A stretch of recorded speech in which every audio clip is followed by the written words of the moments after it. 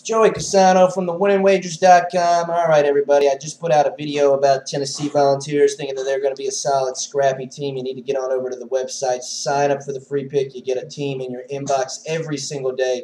I want to say there's 23 more teams, college football teams, and why we think they're going to be a good team this year.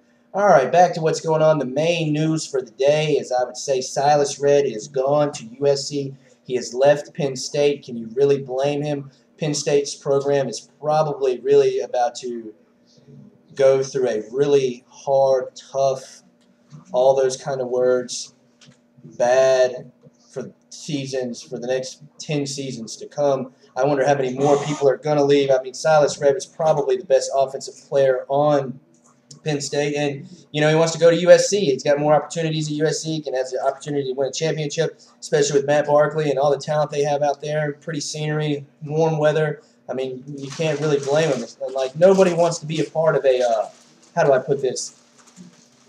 People just don't want to stay in a rebuilding process. They want to be in a winning group, winning team. They don't want to be in a rebuilding team. You can't really blame someone as good as him.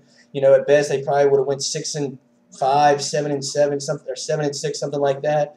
And I just don't blame him at all. And that's the big news for the day. And I think USC is going to make some racket with him for sure. Now they're going to be one tough squad to stop.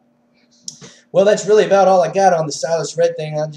Basically, what I'm saying is I totally agree with him, and Penn State's just going to keep going down and down and down, all because of one sick man that they should have got rid of as soon as they found out about what was going on.